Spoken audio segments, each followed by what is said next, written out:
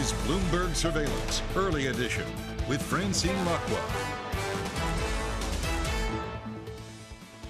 Well, good morning, everyone, and welcome to Bloomberg Surveillance Early Edition. I'm Francine Lacqua here in London. Here's what's coming up on today's program.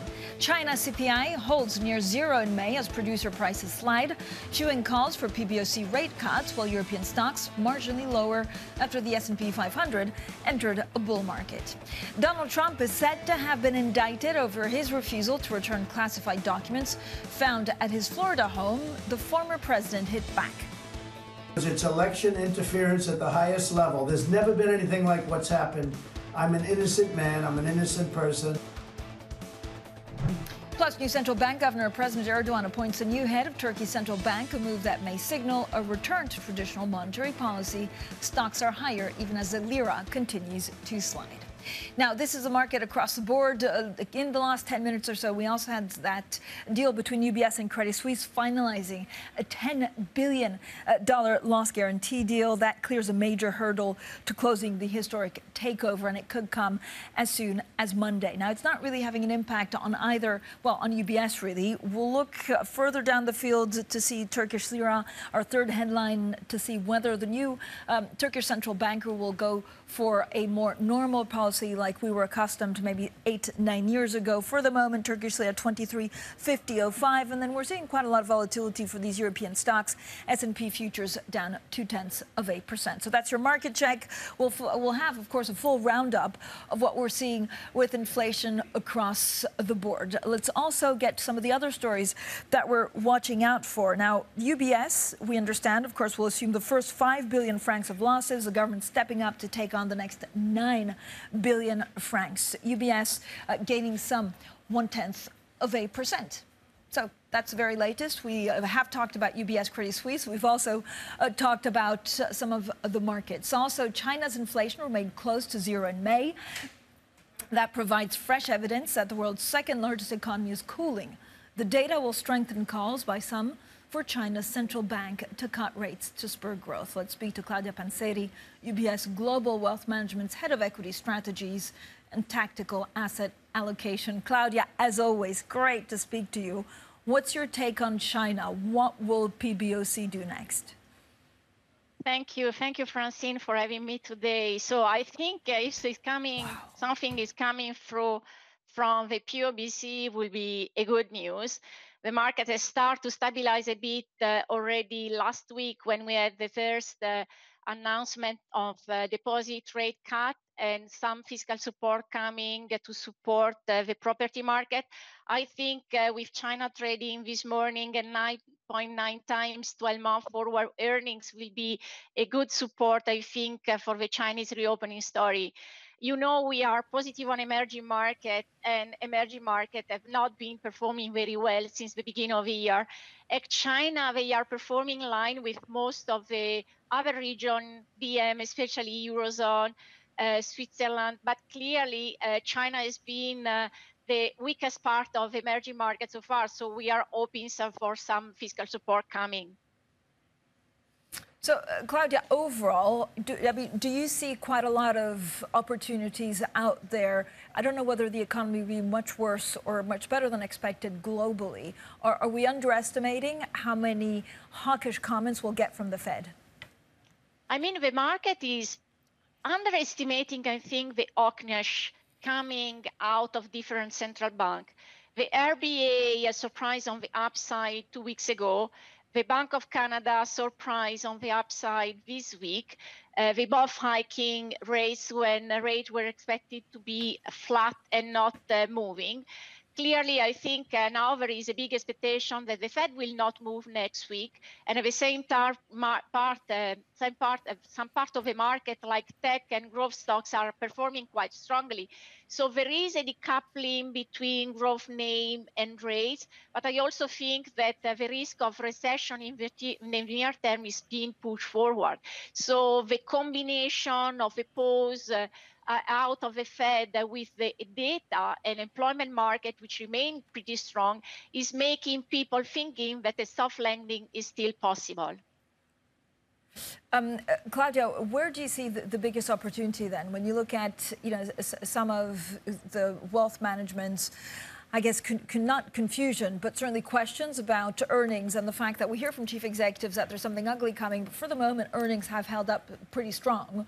Where do you see the best value for money? Listen, if I can make a statement which is important, we have been used to look at nominal earnings, and nominal earnings in the past were a clear picture of the economy, reflecting exactly what the economy was doing. This time around is the real earnings, which give the real picture. Real earnings are already down 7%. Of course, inflation is important, but if inflation has peaked, we may start to see some pressure on nominal earnings as well. That said, I think there are plenty of opportunities in this market. We were mentioning before emerging market. Let's say the Fed stop hiking and we are a soft landing, then Chinese stocks, emerging market stocks are too cheap. Then if I think about global sector, there are some sector. I was listening and reading something on shoring on Bloomberg this morning, speaking about semiconductor and fiscal support. You don't only have onshore benefiting to semiconductor, onshoring and fiscal support also is benefiting to industrials. And industrial valuation is much less expensive than tech names. Is a secular growth sector, which is trading at multiple around 15 times, is clear a big opportunity with a secular growth. And then if you think about more defensive, there are some defensive sector like utilities, which are usually not, let's say, very appealing over long term. But tactically, I think utility sector is the right place to be at the global level. Claudia, I was going to ask you actually what region, and if it is at a global level, is there more opportunities if they're, for example, exposed in certain emerging markets or elsewhere? I will say emerging market, particularly because valuation is cheap and we are expecting a dollar depreciation by the end of the year. But I will also say the rest of the world versus US is very appealing. So we are negative on US, neutral on Europe, and most preferred on emerging market and Australia. But clearly the rest of the world is more appealing than US. So if people have been performing well since the beginning of the year, thanks to their exposure to US and tech, I think it's probably time to cut down a bit and look in some area where there is still some upside opportunities. Claudia, is there something that actually at the moment you'd rather sell off? Is there something that looks expensive and overbought and possibly in a bubble? I think, listen, the pure IT sector is very expensive today. You are trading some names above 25 times. There is a big decoupling between this name and real rates. I think for some names, the revaluation and re-rating is justified because there is visibility on growth, but not all tech names are defensive. Part of the tech is very cyclical. So if we are entering a US slowdown, this part will be put under pressure and then earn expectation will be slashed back again. So I will say be very tactical, be cutting expensive name, check the earnings cyclicality. These all elements are important to be well diversified when the economy is slowing down. Claudia, what's the right way to look at your tech exposure? The right way, I will say, be defensive on tech. Software are more expensive than semis. Semis have been performing already extremely well. Valuation are really high. So be defensively exposed and be exposed to secular growth within tech, which is still cheap, like internet. All right, Claudia, thanks so much. Claudia Panseri, UBS Global Wealth Management's Head of Equity Strategies and Tactical Asset Allocation. Now, we're just getting a bit of breaking news from Italy. The April industrial output falling some 1.9% month on month. We had estimated a 0.2% increase, so that's much worse than expected. Coming up, Trump charged. Well, the former president is said to be indicted again, but this time he faces federal charges. We'll have the details next, and this is Bloomberg.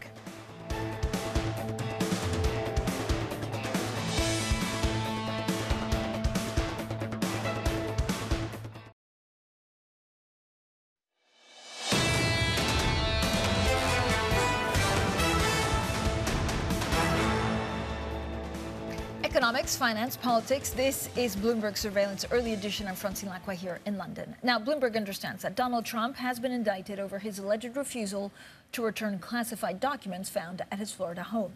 A former U.S. president has never been charged with committing federal crimes. Now, Trump lashed out against the indictment in a video posted on his social media platform. It's election interference at the highest level. There's never been anything like what's happened. I'm an innocent man. I'm an innocent person. And we will fight this out just like we've been fighting for 7 years. It would be wonderful if we could devote our full time to making America great again. And that's exactly what we did. But now, again, our country is in decline. We're a failing nation. And this is what they do. Well, for more, let's bring in Bloomberg's Ross Matheson. So, Ross, first of all, what do we know about the charges? Well, we know there are 7 charges involved, and they range from obstructing justice to concealing documents to retaining documents to making false statements. That's quite a litany of stuff that's lined up against him. We'll get more details probably later today. Those documents are likely to be released ahead of Donald Trump potentially showing up in court as soon as Tuesday. They relate obviously back to the fact that they found these classified documents scattered around his personal estate, not just once, but several times, relating to defence, relating to international relations. These are highly classified documents. So these are serious charges that are potentially against him. But Ross, does this actually give him more of a platform to campaign for 2024, or does it hurt his chances of becoming the Republican nominee?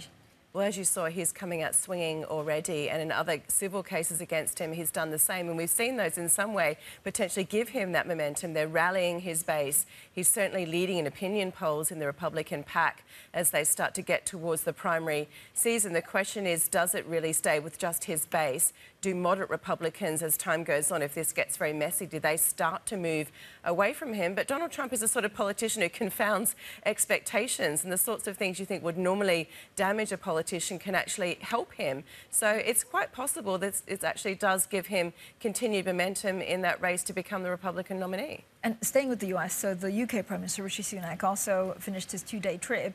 He kind of got bits and pieces from President Biden, but did he actually get enough? Well, he got lots of different individual deals with which they're packaging up and saying, hey, presto, look, we did get a lot, including potentially subsidies, you know, access for UK companies. But he didn't get his trade deal. And he certainly didn't get a sense of any inclination from the US to engage on a trade deal. There's no sense that Joe Biden wants to talk about it properly into the US election campaign, that it's really off the table. And so that's something that the UK government's been agitating for a while. There's no sign at all they're going to get it at all, at least in the near term. But Ross, will Rishi Sunak come back home and sell it as, you know, getting more than we expected, or will it be seen as a failure? There was almost never any chance that he'd get a trade deal. There was very little chance he was going to get much traction on a trade deal. You can see an effort by the US to sort of give him something because, of course, he and Joe Biden have quite a good relationship, certainly better than Boris Johnson had with the US administration. And so there's a sense of trying to do some stuff together, be it on AI, defence companies and so on. So these are not tiny deals that he got, but they're not the trade deal. Ross, thank you so much, as always, for joining us. Ross Matheson there on politics. Now let's get straight to the Bloomberg First Word News with Sarah Holt. Hi, Sarah. Hi, Francine. Turkish President Recep Tayyip Erdogan has named Gaye Erkan as governor of the country's central bank. It's a move that may signal a return to more conventional monetary policy after years of ultra-low borrowing costs and rampant inflation. Erkan is a former US banking executive and will be the 5th person to hold the job since 2019. Prime Minister Rishi Sunak and President Joe Biden have agreed to start work on a deal that could ultimately give UK firms access to the massive package of US green subsidies and tax breaks. Wrapping up a 2-day US visit by Sunak, the two nations also agreed to recognise each other's data protection regime and said they'd cooperate more closely on civil nuclear power and bolstering supply chains. Ukraine's new tanks and fighting vehicles from Western allies are beginning to appear on the battlefield. Amid speculation, Kiev's long-awaited counter-offensive is getting underway. Photos appear to show German-made Leopard tanks and US Bradley fighting vehicles pushing towards the town in Ukraine's occupied south. It remains unclear whether the operations are part of a counter-offensive or an effort to expose weak spots in Russian defences. Global news powered by more than 2,700 journalists and analysts in over 120 countries. I'm Sarah Halls, and this is Bloomberg. Francine. Sarah, thank you so much. Now, coming up, fresh allegations have led some of the world's largest investment banks distancing themselves from hedge fund manager Crispin Odey. We'll get all of the details next, and this is Bloomberg.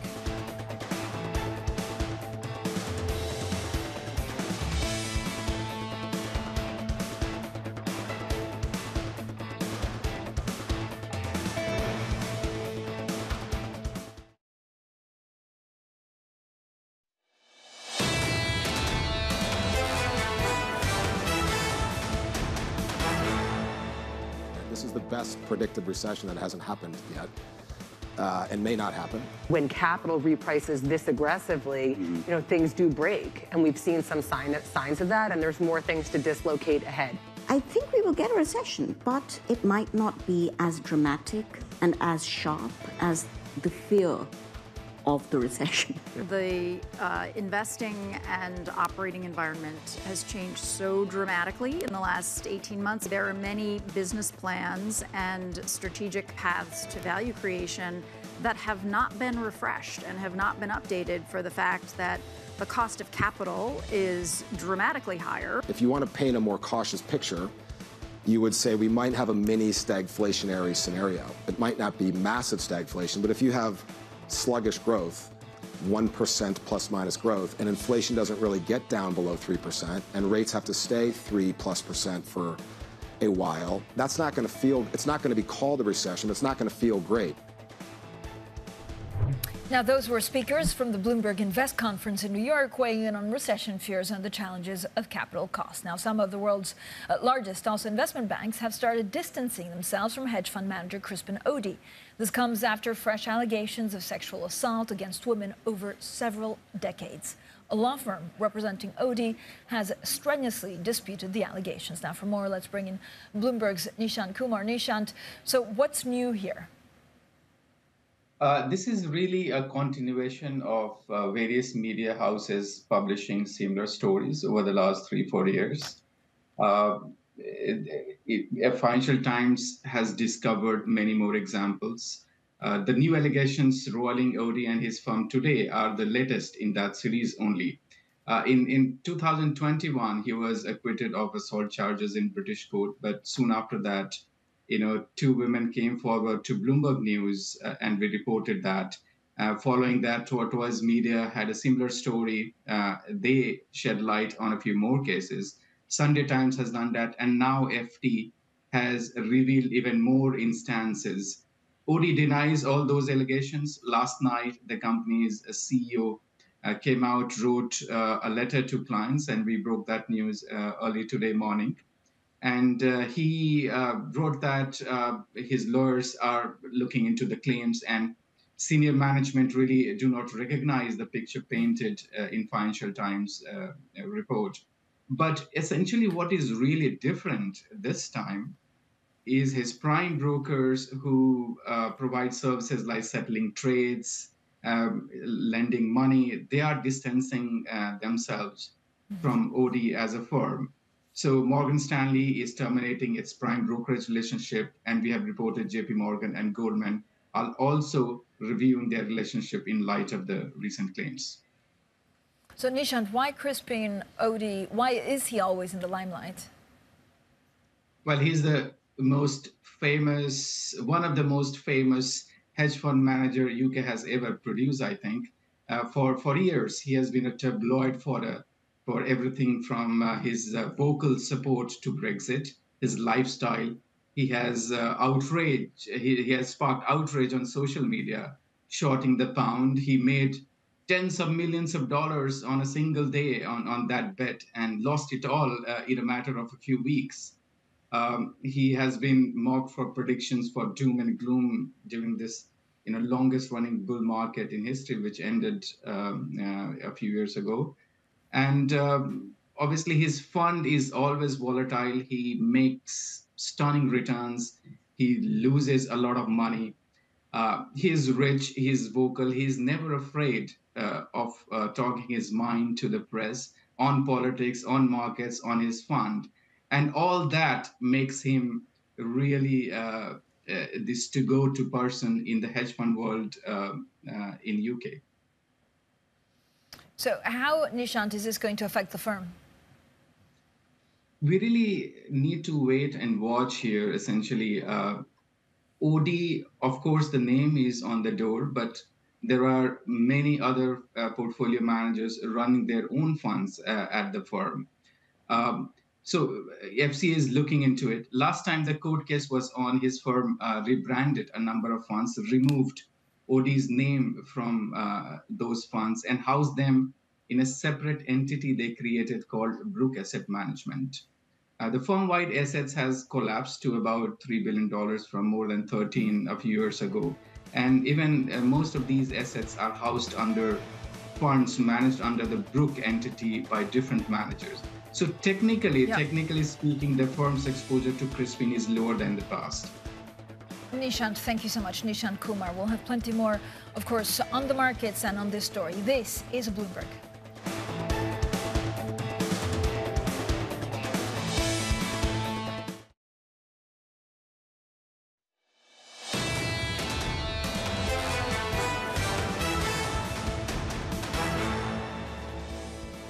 China's CPI holds near zero in May as producer prices slide, fueling calls for BBOC rate cuts. European stocks marginally lower after the S&P 500 enters a bull market.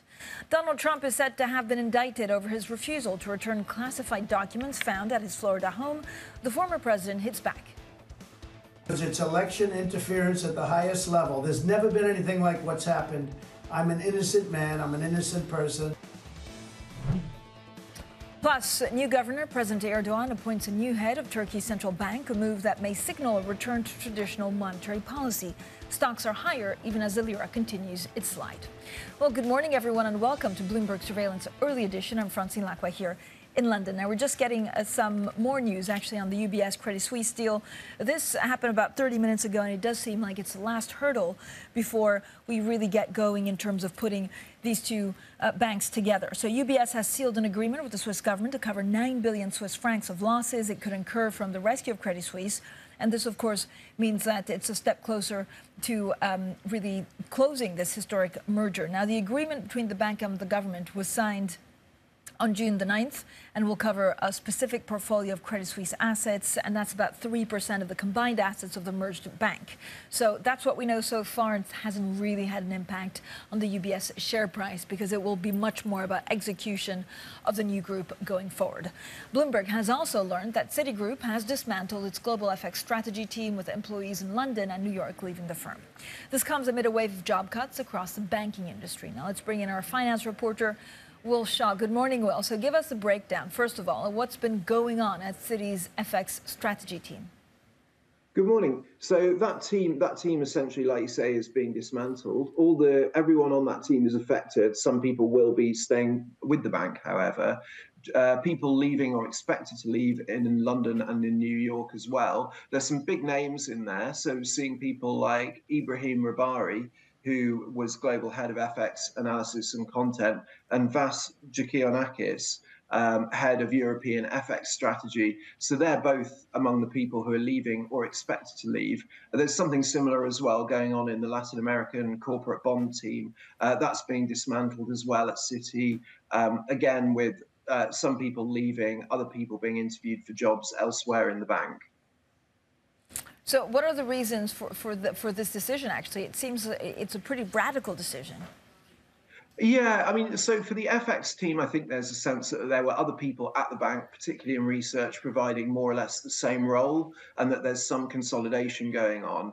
For the Latin American corporate debt team, it's more a question of market dynamics. There's tight liquidity, there's limited issuance in that market. That region has seen returns of 1.3% on corporate debt this year, lagging its peers elsewhere. So it's more to do with the wider financial market context. So what is the backdrop to all of this at the company? So we reported in March that Bloomberg had begun cutting hundreds of jobs around the world. We were told at the time, and I don't think there's any sense that this has radically changed, that these only represented less than 1% of the 240,000 workforce at Citi around the world. So there's not a sense here that there are massive numbers of people being let go. But at the same time, these are quite big people. Their names you might recognize from Bloomberg television. And if it's something that's happening to you, obviously it's very unpleasant. Yeah, it certainly is. Will, thank you so much. Will Shaw there with the very latest from Citi. Now, Recep Tayyip Erdogan has named Gaye Erkan as Turkey's new central bank governor. The former U.S. bank executive becomes the first female chief of Turkey's monetary authority. Now, Selva Bahar Baziki from Bloomberg Economics joins us with the very latest. So, Selva, what do we know about the new governor and her policies down the road? Morning. Erkan has a PhD in financial engineering from Princeton. She has worked on Wall Street before. She's a bank executive that worked in Goldman Sachs and First Republic Bank.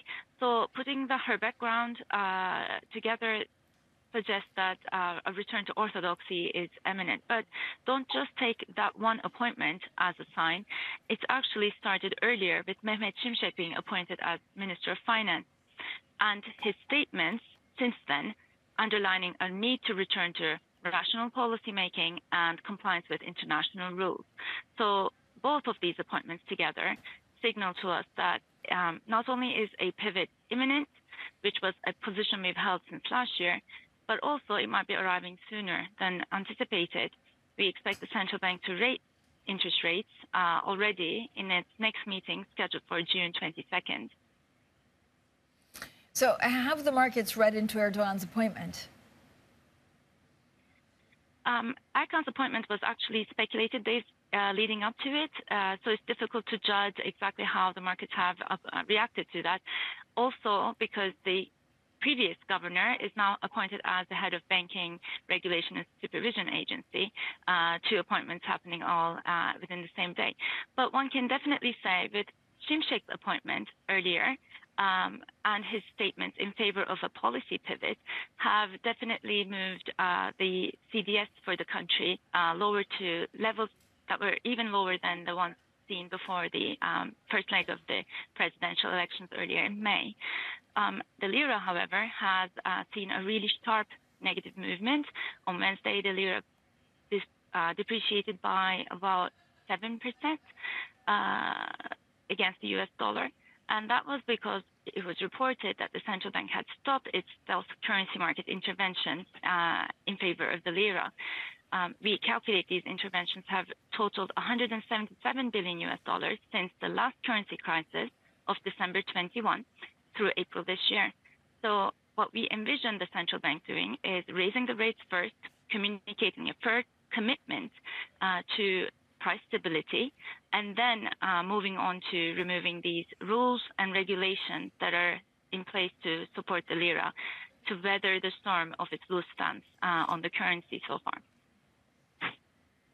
Selva, thank you so much. Selva Bahar Baziki there from Bloomberg Economics. Now let's get straight to Bloomberg Business Flash. Here's Sarah Halls. Hi, Sarah. Hi, Francine.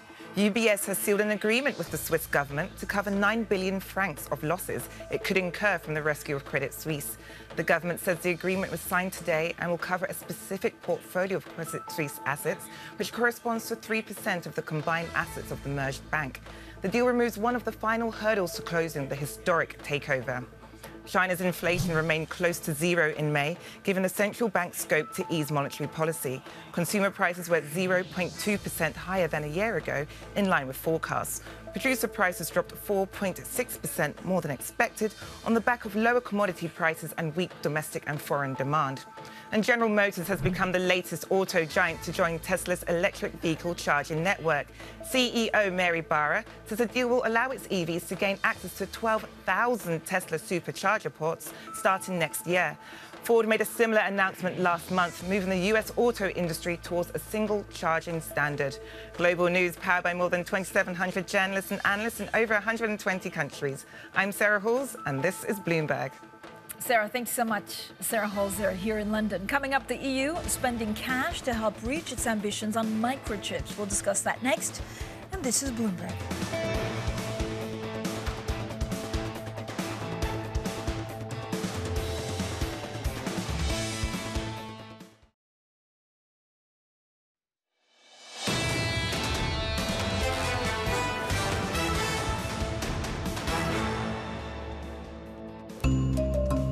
The global supply chain for high-end semiconductors will soon take a significant turn through a sleepy yet suddenly revitalized southwestern Japan.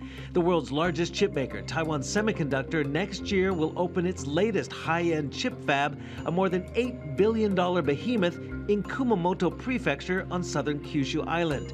Strategically located not only because of where it sits geographically, but because, well, it's not in Taiwan. Warren Buffett's Berkshire Hathaway recently divested its entire stake in TSMC, largely because of the threat of China taking over Taiwan as U.S.-China ties deteriorate.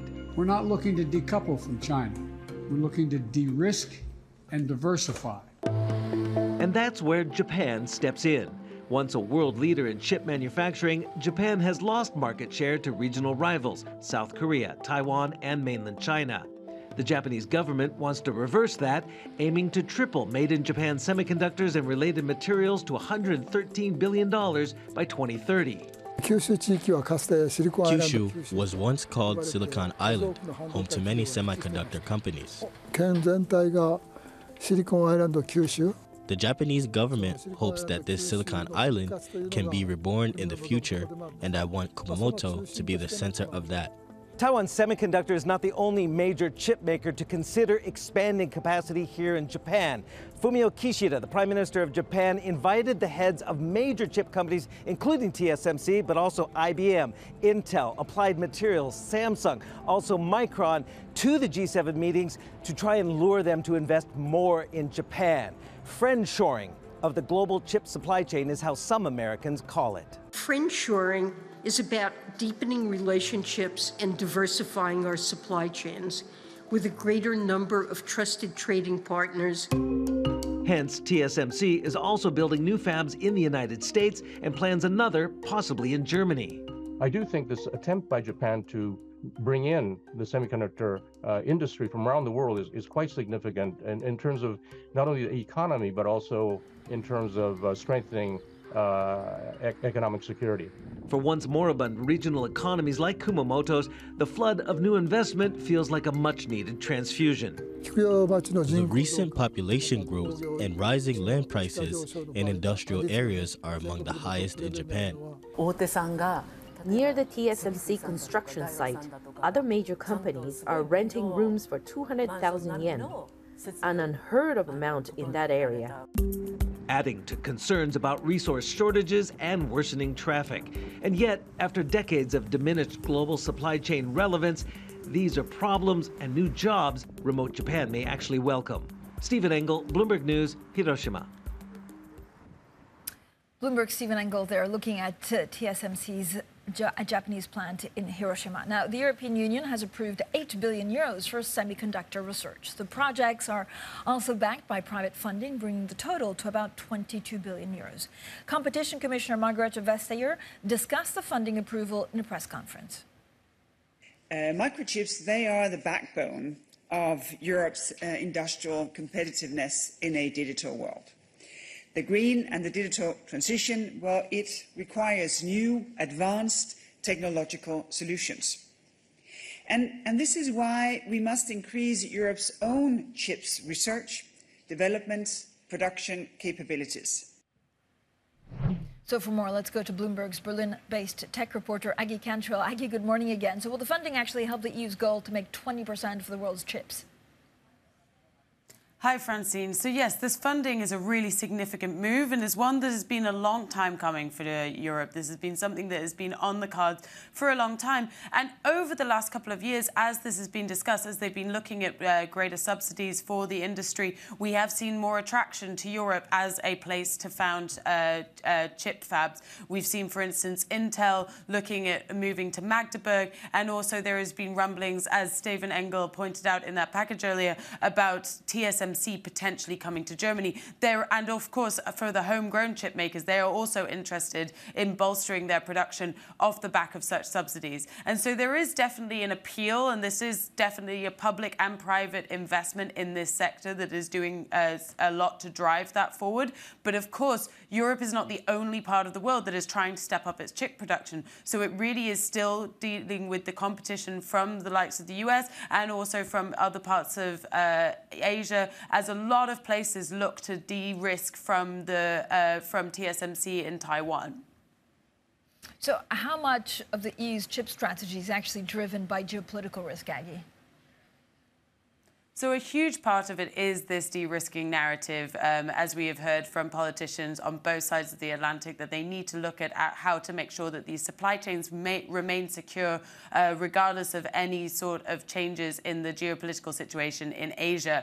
And so that is a core part of it. But as well as that, as Vestia said in that clip you just showed, it is also about driving the technological advancements that Europe needs. It's also about, for instance, the huge amount of demand for chips in, for instance, AI and in the digital transformations in Europe, and also in the energy transition.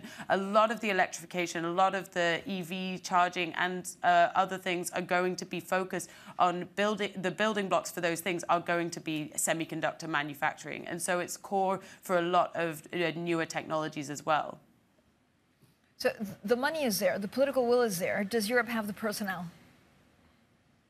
This is a really big question for Europe, because essentially this big competition to ramp up chip manufacturing across the globe also comes at a time where Europe has, for a long time, not been investing as much in their chip industry. And there is a big concern where I sit, for instance, in Berlin, that there is a huge labor shortage in the chip manufacturing sector in Germany. For instance, we see as well that in places like Dresden, where a lot of the chips are built in Germany, there is a concern that there is an aging workforce there and they need to bring in more people. There are discussions about new laws to make it easier to bring in highly skilled workers in these sort of sectors from abroad, but it is also a concern that there isn't enough raw talent, and it takes a long time to train people up to do these highly skilled jobs. Aggie, thank you so much. Bloomberg's Aggie Cantrell there in Berlin. Coming up, industries are using generative AI more and more, but there are fears that it could be producing biased stereotypes of people. So we'll discuss that in our big take, and that's coming up next. And this is Bloomberg.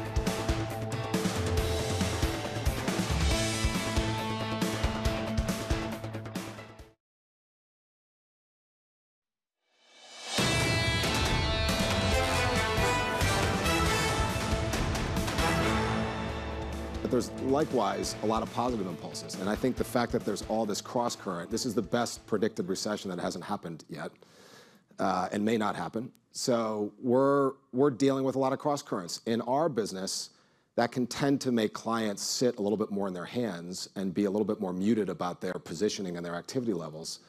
We obviously have tougher capital markets environment. It hasn't been as robust as we saw coming out of the pandemic recovery period. And so what I'm really reflecting in those comments is more about the activity levels and the cross currents and the continued debate about will we or will we not have a recession? Will we or will we not have rates that stay higher longer, inflation that stays higher longer? And until we get more resolution on that debate, I think we're going to be in a much more challenging period. I can see scenarios where the second half of the year gets a lot better. We obviously got through the debt ceiling. So last week when I was making those comments, we were on the precipice of getting through the debt ceiling. We've gotten through it. That definitely created, the lead up to the debt ceiling debate created a lot of angst and caution in the market for good reasons. We're now through that. So that's an obstacle that's been moved aside. Now I think really we get back to the primary debate, which is, to me, is inflation. When I talk to our clients, whether they're corporate clients or investing clients, the single biggest debate that I hear is how sticky will it be and how much is the Fed or the ECB going to have to do to get it down to, its 2% target in the US terms, let's say, or thereabouts in European terms. And I think that's a very hard question to answer, and I'm not even sure the Fed at this point understands where that has to be. And I think that debate is going to persist, and it's going to really weigh on sentiment.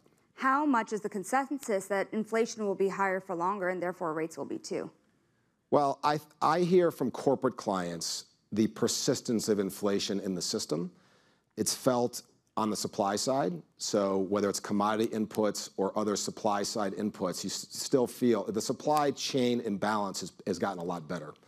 But there's still pretty positive upward bias on pricing in the supply chain. Obviously, wage pressure remains. It's an extremely tight labor market. I often ask myself late at night, can we actually have a recession with 3.5% unemployment? Seems unlikely. Maybe unemployment has to go a lot higher from here. Maybe it will, maybe it won't. But right at the moment, and the recent job report was certainly stronger than many of us would have expected. So wage pressure is still there. So if you're running a company, you've got higher wage prices, higher supply prices. You've passed along that price pressure to your customers. The customers have generally absorbed it. I sense at the moment more concern in corporate offices and boardrooms about whether you can continue to price that way. Goldman Sachs President and Chief Operating Officer John Waldron at Bloomberg Invest in New York saying the U.S. may avoid a recession but still faces the possibility of a mini stagflation. Now, Thoma Bravo, co-founder Orlando Bravo, is upbeat about the opportunities he sees in AI. He spoke exclusively to Danny Berger at Super Return, the world's largest private equity conference. On the efficiency side, we believe that by implementing AI, we will be able to increase the margins at which we run our companies by about 10 percentage points. In general, for every threat that we see, which you can deal with, we see about 10x the number of opportunities. More on AI now. Technology for text-to-image AI is growing fast with huge investments in many industries such as healthcare and advertising already using it.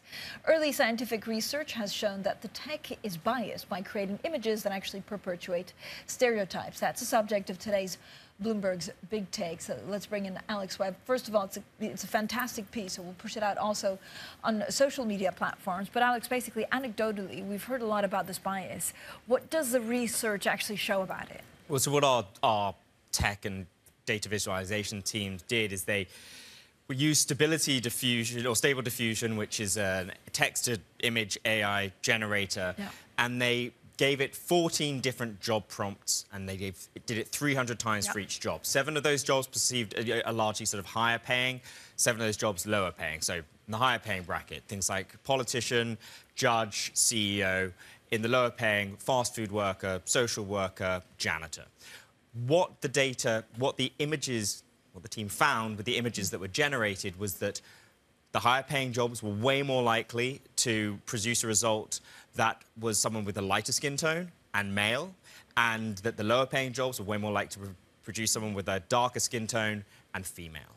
So the effect of this is that actually it perpetuates bias even more than maybe a human would. But yeah, that's the thing that's really fascinating about this piece, and in a sense quite concerning, is that rather than just reflecting stereotypes, it potentially accentuates them, exacerbates them, because one of the data points they pull out is that for judges, 3% of the images generated were of someone they at least perceived as a woman. In the US, 34% of judges are women. So it shows the disparity between reality and what is happening here. The challenge also is who is using this? Well, advertisers, right? So if you've got advertisers right now using these sort of images, there's a risk of seeing way more of these sort of images. I should say the company has said they're working on this. They are working on it, so we'll see whether them trying to tackle actually leads to anything. Thanks so much, as always, Alex Webb from Bloomberg Quick Take, focusing on technology. Bloomberg Surveillance Early Edition continues in the next hour. Kriti Gupta in New York, Anna Edwards here in London, and this is Bloomberg.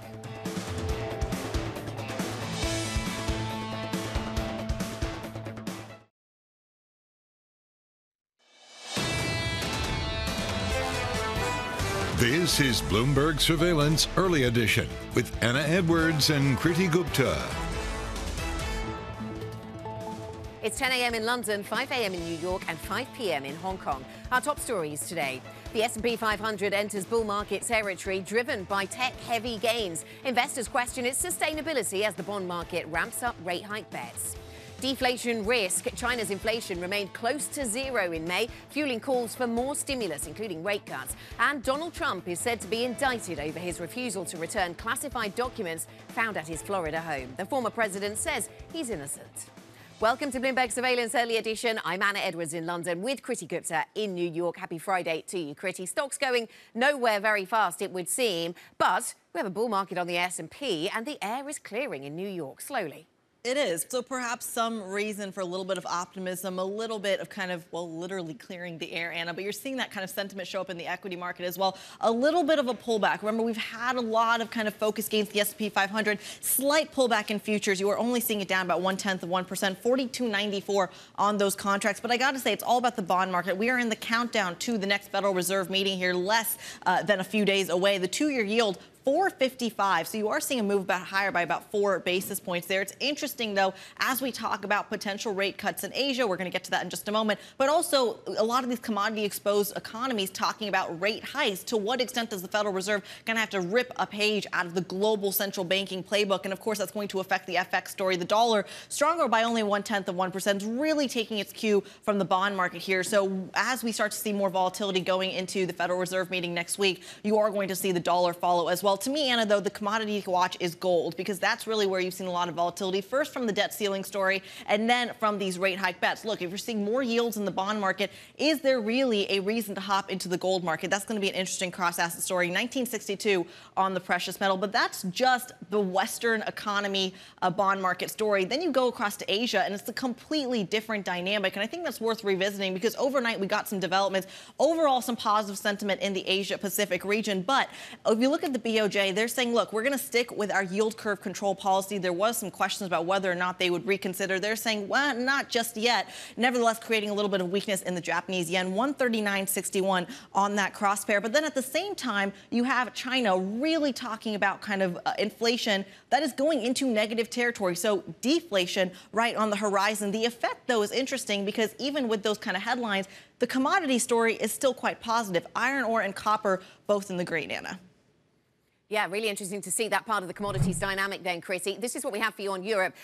Really pretty flat picture, actually. And just as I look at it, other parts of the map turning grey right in front of my eyes. So we're really pretty flat here on the European session. It's been kind of choppy, a little bit of volatility as we try to settle into some kind of trading pattern for this Friday morning. Let me take you on and show you some of the highlights. I put UBS in my sort of selection of assets today, not because it's moving very far, because it really isn't, but because they've managed to do a deal with the Swiss government. This was something that was outstanding from their takeover of Credit Suisse. They have managed to agree with the Swiss government that the government will cover 9 billion Swiss francs worth of losses should they occur in the takeover. So that is of interest and sets the stage for more news on Monday, when the deal could be done as soon as Monday, we understand. Croda International is a chemicals company based in London, and their numbers came in below estimates, and they've also been talking about destocking by their customers. And so as a result, that stock down by 13%, and that really weighs on sentiment for the whole chemical space here in Europe. It is by far and away the worst performing sector here in Europe today. We've got the Turkish lira in focus, once again going weaker at 23 Turkish lira to the US dollar right now. We've had a new central bank governor appointed,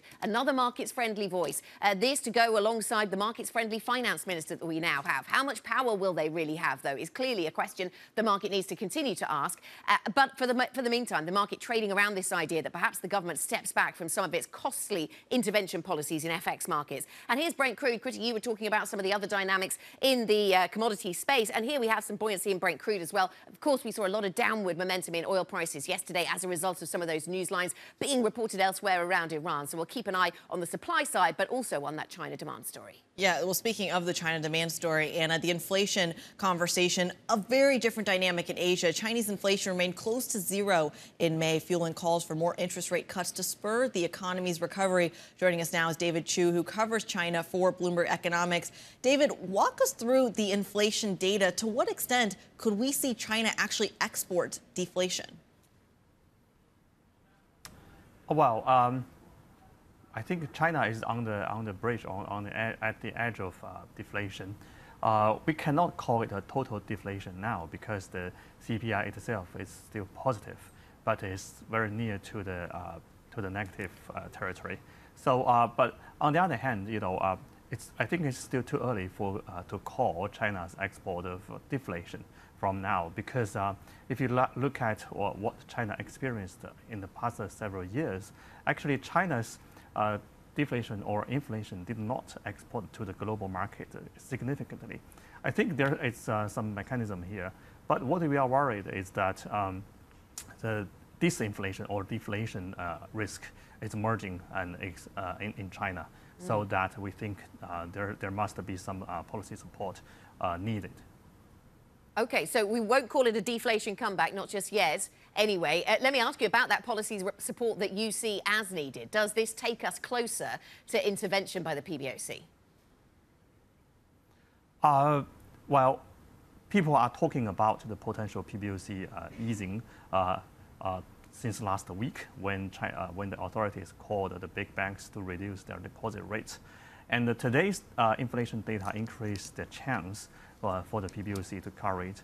And actually, this recall me what happened in the year 2014 and 2015 when the PBOC cut the interest rate a lot. At that time, the picture was similar as now when we experienced the deflation in PPI and weak CPI. So now the thing, it seems similar, and but I want to say that the PBOC may also be concerned over the exchange rate. That could be a hurdle for the PBOC to make decision of easing, but we believe that the PBOC is going to cut rate because it is similar as the 2014 and 15 experience. Yeah, and of course, widening the gap with perhaps some of the more hawkish bets you were seeing around the world. David Chu of Bloomberg Economics walking us through that crucial global story. We thank you as always. And sticking with the U.S. consequences here, we're going to shift from economics to politics. Former President Trump said to be indicted over his refusal to return classified documents found at his Florida home. He discussed the developments in a video posted to his platform, Truth Social. It's election interference at the highest level. There's never been anything like what's happened. I'm an innocent man, I'm an innocent person, and we will fight this out just like we've been fighting for 7 years. It would be wonderful if we could devote our full time to making America great again, and that's exactly what we did. But now, again, our country is in decline. We're a failing nation, and this is what they do. Joining us now, Bloomberg's Rosalind Matheson, all over the story. Roz, walk us through the consequences here, the electability of the former president as we head into the 2024 presidential cycle. Well, obviously, this comes as Donald Trump is leading the polls, leading the Republican pack, going into the primaries to select their candidate for 2024. He's far ahead of the others, and he's been gaining momentum seemingly on the back of some of these various cases, including the civil cases against him, using it, you just saw in his video, as a rallying point for his base, saying this is all a conspiracy targeting me. I'm trying to focus on the important things for America, the economy, and so on, and this is sort of dragging me away from that. That's obviously going to be his argument going forward. He likes to come out swinging on these things and play to his base. So the question is, does it continue to rally the Republicans behind him over time? If it does drag on and become particularly messy in the criminal sphere, does it mean that you see some more moderate Republicans draw away from him and towards some of the many other candidates that are in the pack, obviously, for the Republican nominee? And it's very early days to say that. Yeah, how does this shake things up then ahead of 2024? Rosalind, let's pivot from Washington itself to transatlantic relations. Meanwhile, President Joe Biden met with the UK Prime Minister Rishi Sunak at the White House yesterday. The two leaders discussed closer economic cooperation. Our economies are seeing perhaps the biggest transformation since the Industrial Revolution, as new technologies provide incredible opportunities, but also give our adversaries more tools for harm. But one thing I know won't change, I'm confident won't change, is the strength of our partnership, our friendship. Rishi Sunak, the Prime Minister there, and Sunak leaves the US with some deals then, Ros, but not the big trade prize that his Conservative Party had promised. Well, that's right, and expectations were probably low that he was going to get a lot of progress on the trade deal. It's very clear the US administration doesn't regard it as a priority at the moment, and certainly not through the US election campaign for Joe Biden, for example. But they have made it a centrepiece of what they see as their post-Brexit environment. We're free of the EU, free to do our own trade deals, and they want to get those done. So he did come back with some deals, of course, that, you know, including for British companies to get access to subsidies, to get access to the defence market in the US. But this is nowhere near the broad kind of nature of a total FTA and the whole kind of free market that they want to get going. So certainly a disappointment that there's no signs at all from the US that they're keen to engage on that. OK, so we wait for further progress, see if it ever comes on that particular front. Ros, thanks very much. Bloomberg's Rosalind Matheson with the latest on US and transatlantic politics. Now we go from the world of politics to the world of crypto, as Binance US is being cut off from its banking partners after the SEC lawsuit that we covered earlier this week. Joining us now is the Bloomberg senior crypto editor, Anna Herrera. Anna, what does it mean then for Binance US? What's happening here? Yeah, so Binance has not had an easy week, right? You said they were sued by the SEC at the start of the week. This means that in practice, like any client that wants to start trading on Binance at US, their US platform will have to do so if they already have crypto, which means you can't take any dollars and start buying Bitcoin on Binance.us, and clearly that reduces massively the appeal that they might have in the US. And it's an issue that Binance has been facing. Binance, the global platform, in many other places around the world, this issue with banking. They've seen a loss in banking partners in the UK, in Australia recently. So it's clearly like starting to become a big problem for them. And certainly one that has kind of recurring consequences, especially when it comes to the relationship between banking and crypto, as you just pointed out.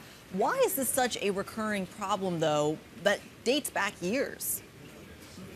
Yeah, obviously, crypto has a bit of a problem with its reputation. In its early days, it was associated a lot with money laundering, buying drugs online. And so banks have been a bit wary of having crypto clients, because if you have a crypto platform as a client, then you're in trouble if they're not doing any anti-money laundering checks or compliance checks. And so they've decided to take an approach that is quite risk averse. And so crypto firms have struggling around the world to gain banking partners. And it's been a big problem. And now it's become even more of a problem because we saw the failure recently of Silvergate and Signature, which were two US banks that were targeting the crypto market specifically. Anna, thanks very much. Bloomberg's Anna Herrera with the latest on crypto. Coming up on the programme, the S&P 500 entering bull market territory then as investors await more data and the Fed's decision. We will speak about markets with Matt Maley, Miller Tabak, Chief Market Strategist. Plus, in the auto space, GM joining Ford in the Tesla EV charging network. More on that still ahead. This is Bloomberg.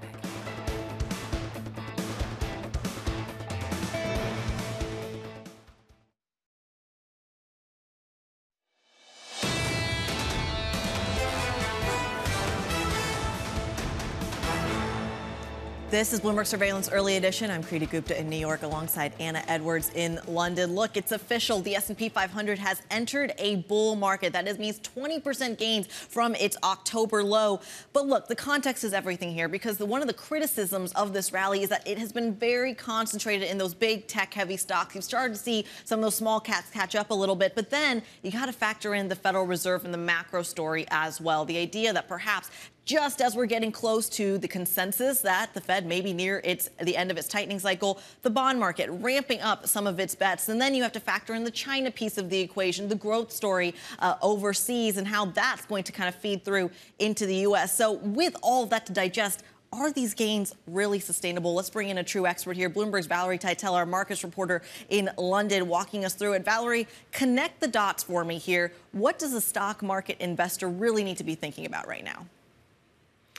Look, I think they need to be thinking, where is this next leg of the rally coming from? Because if you look at what's priced in for the Fed, the market is still pricing in cuts later this year. I don't think it's going to come from a major monetary policy shift.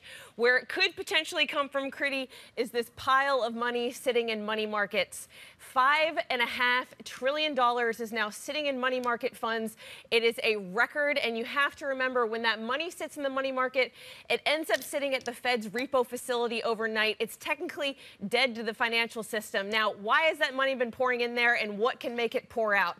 It poured in there because these money markets, T-bills, for instance, are offering juicy yields at a time when the equity market is struggling.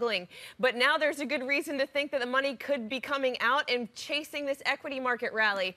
I'm sure many people who felt like rock stars buying T-bills at 5% at the beginning of the year are now a bit upset they missed out on this 30% NASDAQ rally. If the owners of those funds then make assumptions that the NVIDIA and AI rally continues, we'll see what happens with that then, Valerie. How do we square all of this with what we're seeing on the VIX? You know, this bull market achievement on the S&P coinciding with the VIX at the lowest that we've seen this year, I think. I mean, we get to lower and lower levels, and people ask more and more whether this is really telling us anything.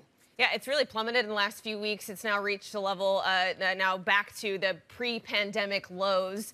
But look, I think it's telling us that the Fed's near the end of the hiking cycle. Growth and employment are still resilient, and core inflation is really set to deteriorate. It's this soft landing narrative where we're not going to get any major road bumps in growth as the Fed continues to fight inflation. And the fact that Washington can't spook us anymore with the debt ceiling debate. But I think the VIX trading this low is another reason why I'm not afraid to be long the equity market here and think that these returns can continue. Valerie, when we're looking at the global data, though, where is the disconnect between perhaps some of the Chinese export data, the inflation data we're seeing overseas into the U.S. story? Why is that not being priced more aggressively? Well, look, Kriti, a lot of it arguably is. If you look at what's priced in the front end of the curve, the peak is in August in terms of where they think the Fed's funds rate is going to peak, and cuts priced out from there. So if we do get this disinflationary impulse from China in the way that it impacts goods inflation in the U.S., maybe it could help the Fed get back to its 2% target. But largely that's already priced into the market, which I think is one of the reasons why this bit of the Fed cycle, this end of the Fed cycle, has been so hard to trade when we have this influx, or this influx of where the Fed funds rate, it's just ahead. Maybe we're not there yet, but it's on the horizon. Are you convinced then about the link between deflationary forces, if we get there, in China and the rest of the world's inflation experience, Valerie? There's more in there than just that, isn't there? Even though we know the workshop to the world obviously does have a big influence. I mean, I know our colleague Mark Cudmore on the Markets Live blog was saying he was spending a lot of time thinking about the El Nino effect, what that does to commodities, shortage of commodities perhaps, and that then ends up putting inflationary pressure out there once again.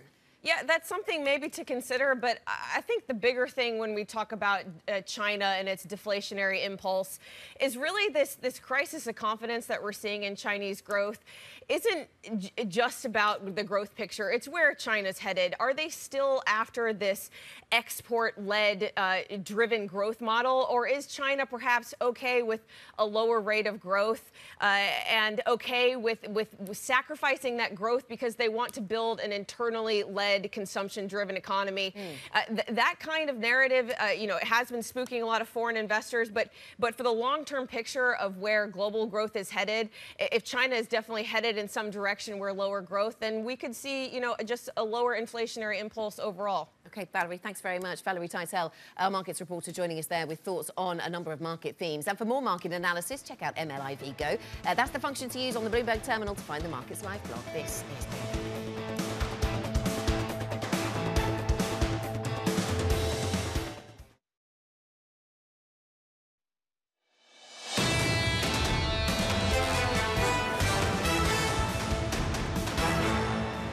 This is Bloomberg Surveillance Early Edition. I'm Kriti Gupta in New York with Anna Edwards in London. Now keeping you up to date with news from around the world, here's the first word.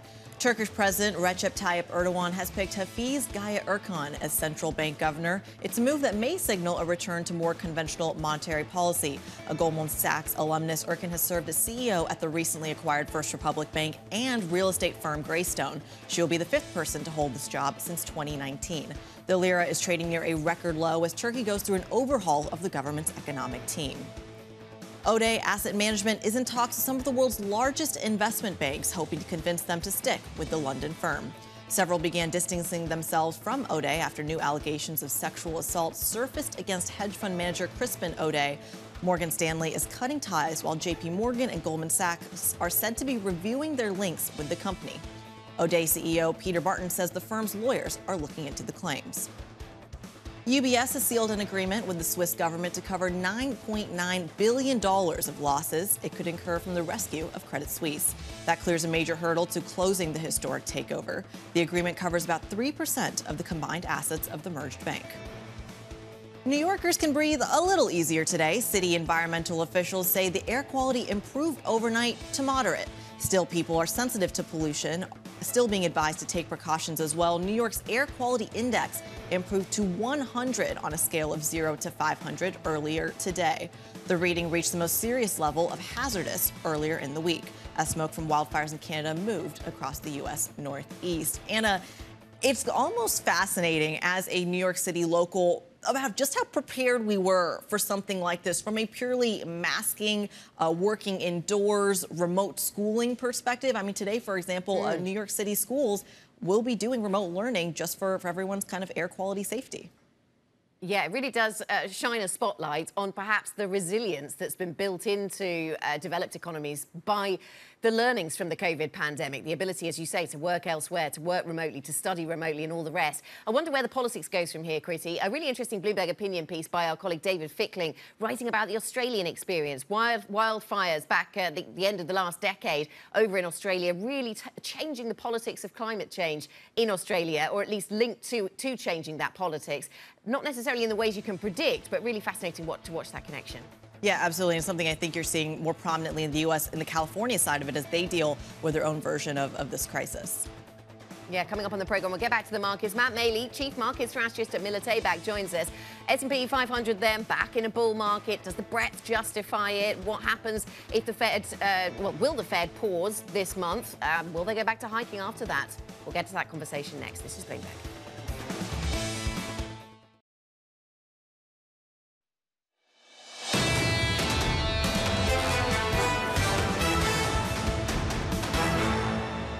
This is Bloomberg Surveillance Early Edition. Here's what you need to know. The S&P 500 has officially entered bull market territory driven by tech-heavy gains. Investors question its sustainability as the bond market ramps up rate hike bets. Deflation risk. China's inflation remained close to zero in May, fueling calls for more stimulus, including rate cuts. And Donald Trump is said to be indicted over his refusal to return classified documents found at his Florida home. The former president says he's innocent. I'm Kriti Gupta in New York with Anna Edwards in London. Anna, a lot of developments, I have to say, on the geopolitical front, certainly in the politics here stateside when it comes to the presidential cycle, but as well as a relationship that we have with the UK and others as well. But at the top of the agenda, it comes back to the core. What is the Federal Reserve thinking next week? Yeah, absolutely. A lot of central bank decisions, of course, the Fed central to it, but other central banks also next week. And we got lots of surprises this week, didn't we, from the Australians and from the Canadians in terms of the central banking fight against inflation and how that is still a focus and still in train. So is the skies clear? Just a little bit in New York. Are things looking clearer on equity markets? Well, no, not really. We're still flat here on European stocks. Just disappeared for a moment, but we're flat here on European stocks. You saw it briefly. We also have a focus on UBS today. We'll show you that share price in just a moment. That stock just edging a little bit higher as UBS managed to do a deal with the Swiss government. There was part of the deal left outstanding when they agreed to buy Credit Suisse. Here we have, it's back. Up by 0.3% for the UBS share price today. And they've done this deal with the Swiss government that means 9 billion Swiss francs of losses will be absorbed by the Swiss government if it should be necessary as a result of the takeover of Credit Suisse, so that perhaps adding some upward momentum. We now wait for Monday, where we could see that deal being finalised at last. Now, Croda International is a chemicals business listed in the UK. The stock is down by 14.2%. Numbers, Kriti, came in below expectation. They're talking about destocking by some of their customers, and that's weighing on that sector. So we have the chemical sector, definitely the weakest performer. We have utilities and real estate going a little higher, which is interesting when you think about interest rates. And Brent crude is up by 0.5%, 76.30. But of course, we saw downward pressure on oil prices yesterday with all that reporting from elsewhere around what was going on with Iran. That supply side in focus, also the demand side, though, out of China in focus today. Yeah, absolutely. And the demand thing that you were talking about, really having a read through, I think, into just how kind of cautious perhaps the equity market is going to be when it comes to those global growth concerns and inflation. Is it inflation that's the driver or recession that's the driver? Regardless, perhaps a little bit of kind of caution in the markets today, although I would say S&P futures not really showing much direction, but also not much momentum to the buy side either. 42.96 on those futures contracts. To me, it's the bond market that's interesting, Anna, as we talk about those central bank decisions from around the world. How much does the Bank of Canada, the RBA, and now other central banks as well, which have seen their rate hike bets increase, affect what you're expecting from the Federal Reserve? Nevertheless, the two-year yield higher by about 4 basis points, 4.55 on the front end of the curve. And the dollar really taking its cue from that story. The Bloomberg Dollar Index higher by, let's call it 0.1%. Again, taking the direction from what the bond market is going to tell us in the absence of any real kind of fundamental news coming out of the United States when it comes to things like its actual economics. Gold, though, is going to be interesting. As we talk about the yield ticking higher and higher, does it really pay to be in the precious metal anymore? In 1963, does it still serve as that inflation hedge? That's certainly something we're going to be keeping an eye on, down about 0.1%, Anna. That's going to be one of the prominent conversations, at least when we talk about the markets, recession. But for market makers, to the world's largest investors, I want you to listen to what panelists at the annual Bloomberg Invest Conference had to say on the topic. This is the best predicted recession that hasn't happened yet. And may not happen. When capital reprices this aggressively, things do break. And we've seen some signs of that. I think we will get a recession, but it might not be as dramatic and as sharp. The investing and operating environment has changed so dramatically in the last 18 months. If you want to paint a more cautious picture, you would say we might have a mini stagflationary scenario. If you have sluggish growth, 1% plus minus growth, and inflation doesn't really get down below 3%, and rates have to stay 3+% for a while, that's not going to feel, it's not going to be called a recession, it's not going to feel great. Joining us now is Matt Maley, Chief Market Strategist at Miller Tabak. Matt, thank you as always for joining us, waking up early this morning. Walk us through this market here. We're kind of getting mixed messages when you're looking at the global data versus what the equity market, the bond market is pricing in. Let's start with the equity story. What is the equity market pricing in? Well, I mean, part of it is just pricing in some of the excess liquidity we've seen in the marketplace in the last couple of months. I mean, people see the market go higher and they say, oh, geez, things must be getting better. But they really haven't been. I mean, if you look at the growth prospects you see, but initially we had that huge amount of injection from the Fed. We saw the Fed's balance sheet explode higher right after Silicon Valley Bank went under. So they provided some liquidity behind the scenes to help for that emergency. That helped the market. I mean, when was the last time the market rallied strongly on a banking crisis? Well, it's because that liquidity came in. Then we had the situation with the debt ceiling, where suddenly the Fed was no longer, the Treasury Department was no longer issuing Treasury securities. That helped with liquidity. And that, of course, that's going to start reversing now, where they're going to start issuing all sorts of, basically $1 trillion worth of securities. So that liquidity is going to pull back. And so I guess my point is, when you sit there, when you as you just talked about, Kriti, about what's going on in China, and then you see what we hear from on the side with the consumer, which is pulling in their horns, and then, of course, some of the lending, which is starting to contract, this credit contraction, are worried that the economy is going to be slowing going forward, and some of this euphoria we've had over the AI stocks is going to fade a little bit. Yeah, so Matt, do you think that the S&P then in a bull market, it looks vulnerable now? I do. And again, that's not the worst thing in the world. I mean, it's had this incredible rally. But you got to understand, it was interesting hearing some of the people you've had in this week talking about the economy. Obviously, these leaders in the financial community talking about that, geez, we could be heading for a recession, but it's not going to be as bad. Stagflation is a big concern. But the market is still quite expensive. We're at 19.5 times earnings, forward earnings on the S&P. 2.3 times sales. And, remember, when we had the, in 2000 to 2003, we had one of the most mild recessions in history, and yet the stock market got clobbered because the stock market was very, very expensive at that time. Now, the stock market is nowhere near as expensive now as it was back then, but I just do think that it still has to come in, even if we don't have, even if we only have a mild recession. We've had a reminder this week, a number of reminders, Matt, about the fight against inflation and how it is still live from Australia to Canada and beyond.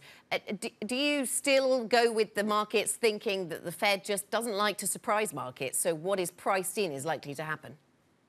Yeah, I definitely think so. It would be a big shock if the Fed raised rates next week. They have been very, very good about telegraphing what they're going to do. I mean, I guess they have left themselves a little bit of leeway if they really wanted to raise rates. But again, we did get that surprise, as you talked about, with Canada and Australia. But since they've telegraphed it in a certain way, if they want to send a more hawkish tone, they can have what they call that hawkish pause and really jawbone things a little bit. But I don't think they'll be raising rates next week. What is the bigger concern for the Federal Reserve here? Are we still talking about inflation, recession, or is liquidity going to be more in focus next week? Well, I mean, we still have to worry about the situation with the regional bank crisis. And the very good news is that it's not going to cause or at least doesn't seem like it's going to cause a financial crisis. So the financial system is not necessarily in jeopardy. But we are seeing that it is already starting to have an impact on what's going on in the economy and in lending. And, as Bloomberg was reporting yesterday, Howard Hughes Corporation wants to finance some apartment complex, and went to 48 different lenders, and nobody even proposed any kind of an offer, any kind of a bid. So we see that that's going to come when credit contracts, the economy ends up slowing down. So they want to keep a monitor to see how much. I think the most important thing for them is to see what impact the banking crisis does not have on the financial system, but what it's going to have on the contraction of credit in the months ahead. But Matt, how much of that story has already kind of been put in the rearview mirror? Are we concerned more about the contraction of credit or the Treasury issuance? That's the problem, is that people aren't really focused on it because the market has done so well. So I guess my point is they're both issues. I'm most concerned about the contraction, the drawdown of liquidity that we're very, very likely going to see. That's going to have the biggest impact on the market. Longer term, I think it'll be what's going on in the market. Again, if what was going on right now, and people were talking about a mild recession, whatever, and we were trading at 15 times earnings, I'd be much less concerned. But a market's expensive at some point, especially when market's been pushed up artificially by these liquidity issues we've been talking about. I worry that once that starts to remove, and it's going to start being removed, as Stanley Druckenmiller said on Bloomberg this week, it's basically starting to happen now. And so I think in the weeks to come, it's going to be something that's going to be the most important issue to worry about. Matt, thanks very much. Matt Maley of Miller Tabak, thank you for joining us. Coming up on the programme, we'll talk about the auto sector, GM following Ford's lead in tapping Tesla's EV superchargers. More on that infrastructure story next. This is Bloomberg.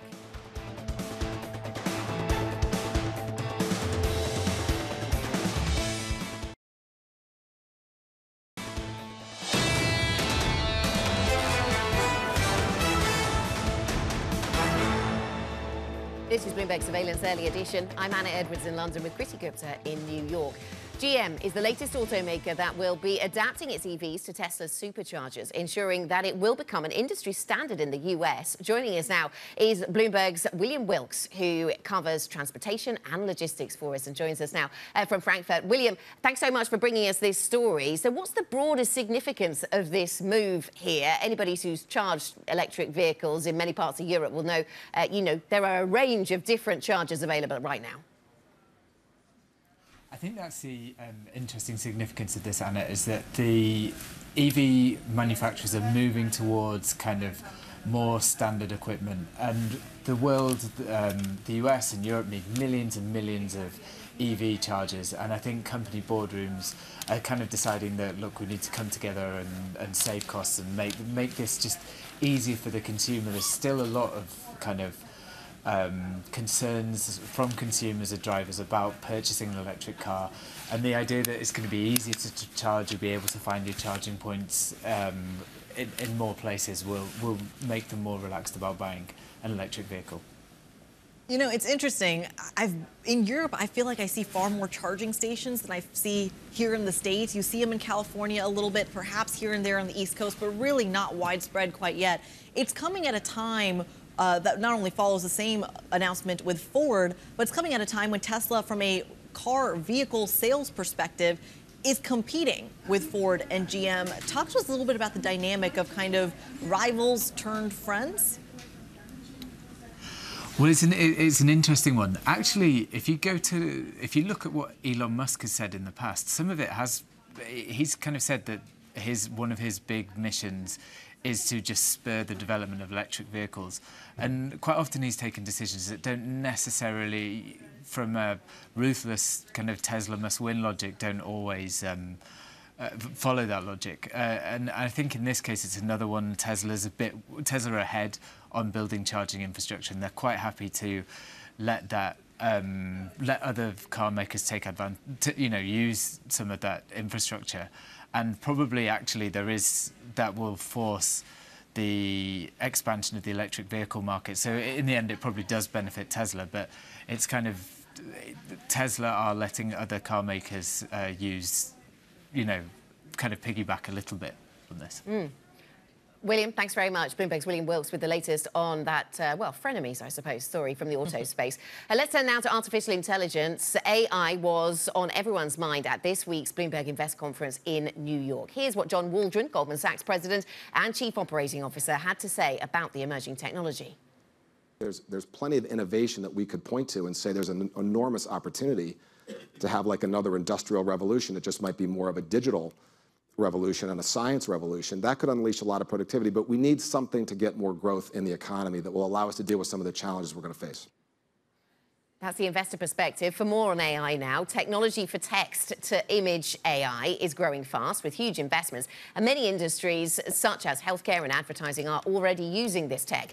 But early scientific research has shown that the tech is biased by creating images that perpetuate stereotypes. And this is the subject of today's Bloomberg Big Take story. Alex Webb joins us now for discussion of the main conclusions from this story. Alex, nice to have you with us. So I suppose anecdotally we've heard a lot about bias before, but this research actually suggests that the technology might be more biased than the world outside that it finds. Yeah, it's a terrific visualization by our colleagues on the data team and the tech team. What they did was they used Stable Diffusion, which is a text-to-image generator, as you say, and they looked at 14 job profiles. They then asked the system to generate an image for each of those job profiles. They did it 300 times for each job. 7 of them were higher-paying occupations, 7 of them were lower-paying ones. And the higher-paying ones, you know, judges, politicians, CEOs, lawyers and others. Lower-paying ones, housekeeper, fast food worker and more. They found that the images generated for the higher-paying jobs tended to be people with lighter skin and more likely to be male. And then lower-paying jobs, darker skin and more likely to be female. So, Alex, what is the effect in terms of it? Feels like it's perhaps detected early enough to do something about it. How is the industry going to tackle that? Well, this is part of the challenge that the acceleration of this is, you know, slightly terrifying. Something needs to happen sooner rather than later. The thing that's fascinating about it is it isn't just sort of reflecting existing stereotypes. It potentially exacerbates them. One interesting data point the story pulled out was that 3% of the images created of judges were of what are perceived, at least, as women. But in the US, 34% of judges are women. It really is a far starker difference. These images are already being used, these kinds of image makers, I should say, are already being used in the advertising industry. So, again, we're perpetuating potentially stereotypes if they're used without any sort of checks and balances. And also, there are police forces that might use AI-generated images when searching for potential criminals. And, again, we have a similar problem. OK, what are companies doing to push back against criticism here? I suppose they're doing something. Yeah, so Stability AI, which is the company that makes Stable Diffusion, says for its part that all AI models have inherent biases that are representative of the data sets on which they're trained. They are open sourcing their models in an effort to let the AI community help them improve this bias evaluation techniques and develop solutions. There are other companies that are also working on ensuring that if they get images from something like Stable Diffusion, they can analyze them in a way that eliminates bias. So there are several different steps along the way that people are working on to try to improve the situation. Alex, thanks very much. Bloomberg's Alex Webb on this fascinating Big Take story. NI Big Take, if you want to find that on the Bloomberg terminal, or you can find it on the Bloomberg website. Coming up on this programme, Japan reviving its chip ambitions with a TSMC factory. More on how it will impact the global supply chain next. This is Bloomberg.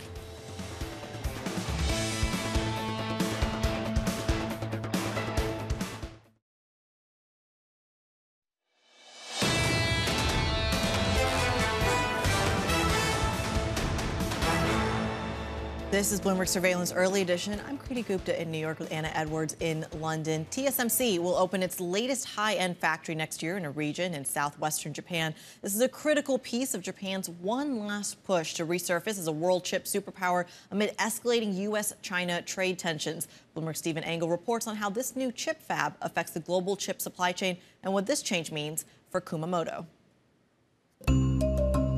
The global supply chain for high-end semiconductors will soon take a significant turn through a sleepy yet suddenly revitalized southwestern Japan.